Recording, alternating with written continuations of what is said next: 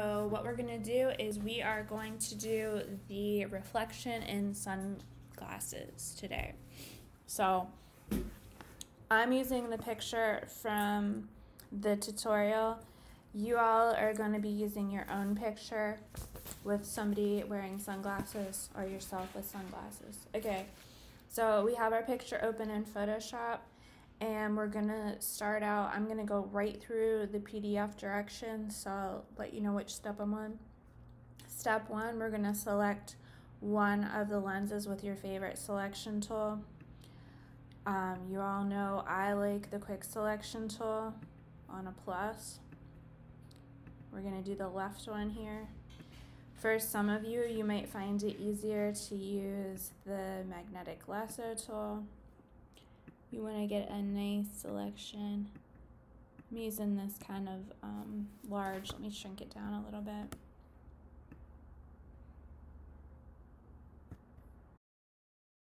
So once you have your lens selected, now you're going to create a new blank layer, step 2. So you're going to come down next to the teeny tiny trash can. You're going to click the plus, create new layer button. And this is going to be by default named layer 1. We're going to double click and we're going to name it left lens to make it easier for us. Okay, now we're moving on to step 3. We are going to be on this left lens layer. It should be highlighted and we are going to fill it with black. So I'm gonna do mine this way, different than the directions. I'm gonna do edit, fill, I'm gonna select black, okay, there we go. And then we're going to deselect, Command D on the Mac, Control D on the PC. Okay, next step, we're going to bring in our reflection image, which I conveniently have right here. I could copy and paste it, but I'm just going to simply grab the move tool. I'm going to click and drag to the top tab, not letting go of my mouse button as I drag and let go of it on top. Now this image is a little large, so I'm going to free transform it, Command or Control T. I'm going to shrink it down. So it's going to cover the lens. You could rotate it if you wanted to, however you like it. Now that is step 4. Once I've completed that, I'm going to hit the check mark at the top or the return key or enter will do the same thing. Now step 5, I'm going to create a clipping mask. You've done most of these steps before, so you're going to do layer, create clipping mask, layer, create clipping mask, and it clips to the shape of the lens. Now I hope your selection's a little bit better than mine. Mine's a little jagged, but that's okay. Okay, so that was step 5. Now we're on to step 6. If we want to resize it or reposition it, again, you can do Command T and drag it to reposition it, rotate it however you would like, move it around until you are satisfied. Then hit the check mark at the top or enter or return. Now we're going to add an inner shadow layer style. So what we're going to do is we are going to click on our left lens layer.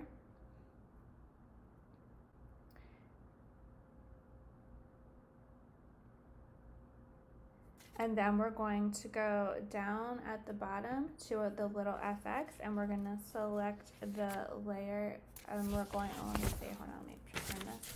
We are going to select the inner shadow. So select inner shadow. Ooh, you can see the effect of that right away.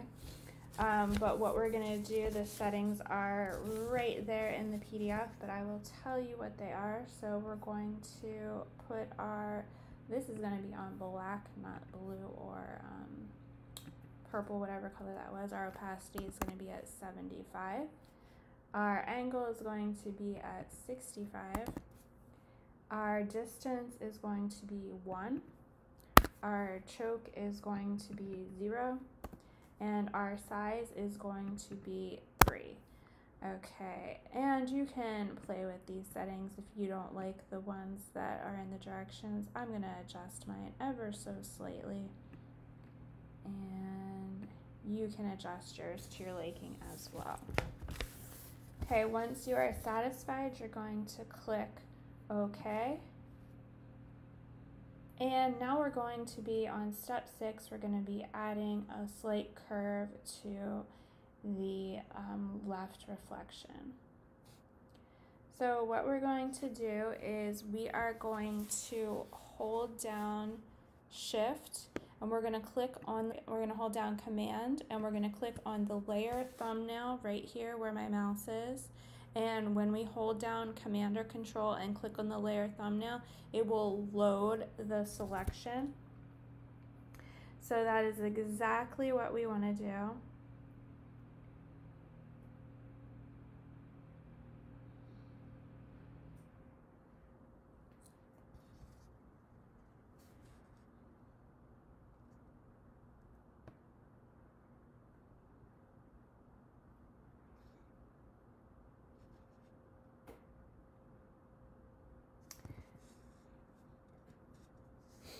Now we're going to go to Filter, Distort, Spherize, and we're going to be changing the amount to 25%, and you will see that it curves it a little bit.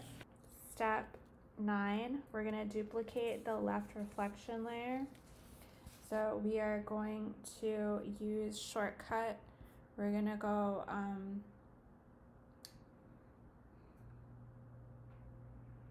which this is our lens reflection. Forgot to label it earlier. Okay, so we're going to come up to our top layer, the left lens reflection. We're going to duplicate it with shortcut Command or Control J. Don't be alarmed because it doesn't have a clipping mask, so it's going to look a little different at first. We are going to change the blending mode to multiply so it looks a little darker, and then we're going to add the clipping mask, layer, create clipping mask. Okay, now at this point, so that was step 10, and now we are on, and we just also did step 11, which was changing the blending mode to multiply. And in the directions, they have labeled this multiply also to help us keep track of it. So now the glasses appear a little darker. If you think it's too dark, you can lower the opacity right here. So that is, now we're on to step 12. We're going to be making a little highlight on the glasses. So we're going to select the gradient tool, which is right here. And then we're going to come up and we're going to be selecting our basic menu. And we are going to be selecting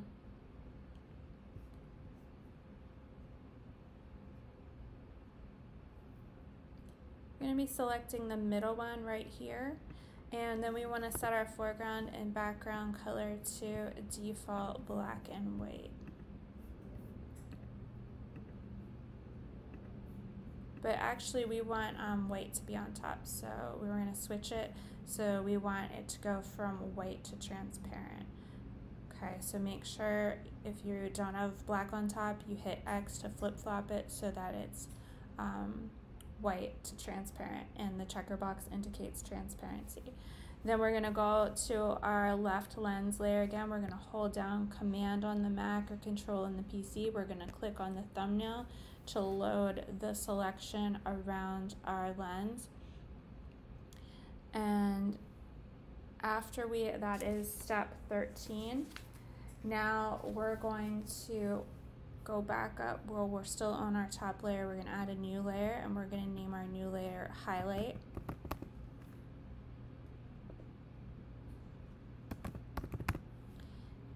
And then we are going to make a little highlight right here in this area. Oops, I'm on the wrong one. You want to be on the, let me tell you the correct gradient. We're going to be on the first one, the linear gradient, and you're just going to click and drag to make a little highlight there. And after you've done that, that is actually step 15. After you've added that little highlight, you can deselect, Command D. Now what you're going to want to do at this point is you're going to hold down Shift on your keyboard and you're going to select all of these layers right here, and you're going to click on the little folder here, which will put your layers into a group, and you're going to label this group left lens. Okay, so your whole left lens is all contained in there, and now you can go ahead, you're going to repeat the steps for the right lens. So I'm going to go ahead and do that quickly, and then I'll come back on and finish up.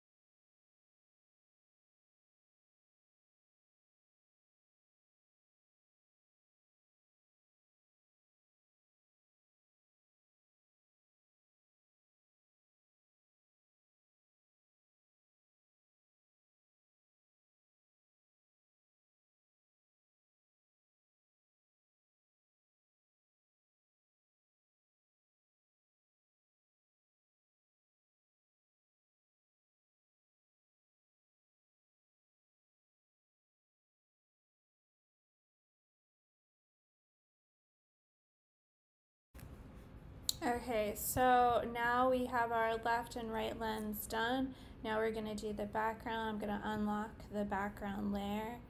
I'm going to select my subject with my, I'm going to try the object selection tool this time.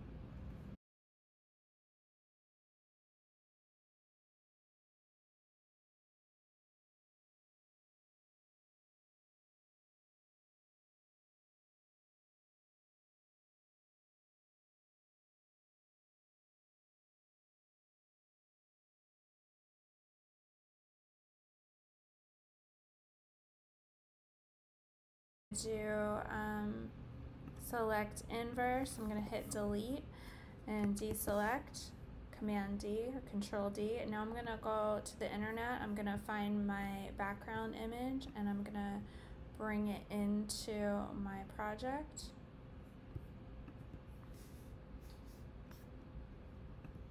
I'm going to do for this one Command A to select all, Command C to copy, and Command V to paste. Now you're going to want to drag that layer underneath your model layer here, and then you can clean up anything. So here I need to clean up around the hair.